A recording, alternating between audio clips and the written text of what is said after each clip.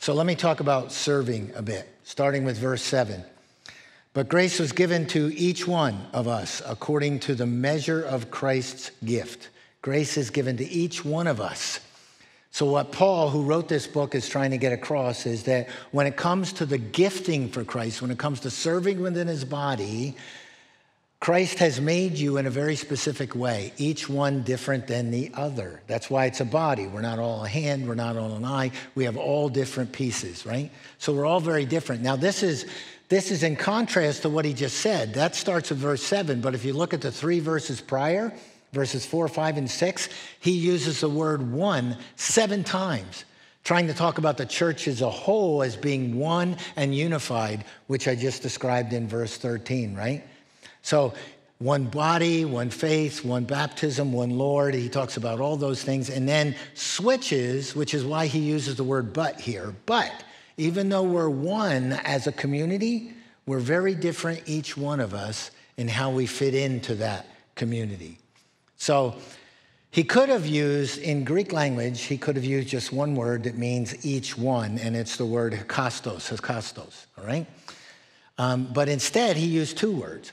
He used hikastos, each one, but then he used the word hais, which means one or individually.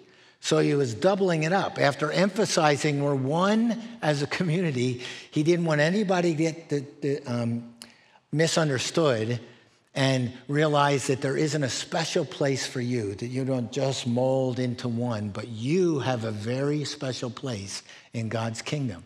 So literally he's saying here, yet each one of us, to each one of us, individually, he gives these gifts. Now, if you want to find out more about the gifts and what they are, there's 2 chapters I would recommend, Romans chapter 12 and 1 Corinthians chapter 12. Easy to remember. Romans chapter 12 and the very next book, 1 Corinthians chapter 12 as well.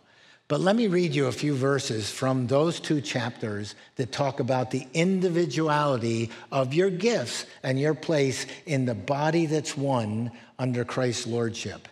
Verse 3 of Romans 12, for through the grace given to me, I say to every man among you not to think more highly of himself than he ought to think, but to think so as to have sound judgment, as God has allotted to each a measure of faith. 1 Corinthians 12, verse 7.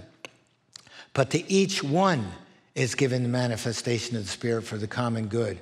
Verse 11, but one and the same Spirit works all these things, distributing to each one individually, just as he wills. Verse 18, but now God has placed the members, each one of them, in the body, just as he desired. So he's very strong here on you knowing where your individual spot is in serving the Lord. And even though, yes, it talks about that grace is given different, what he's talking about is gift. Because in the Bible, there's saving grace that we all get when we turn our lives over to Christ. And then there's equipping grace that's very, very different. And we know he's talking about that equipping grace because that's what the whole context of Ephesians 4 is about.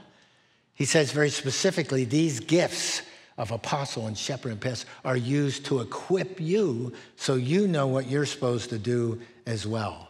So each one gets a gift. Each one has a place of service.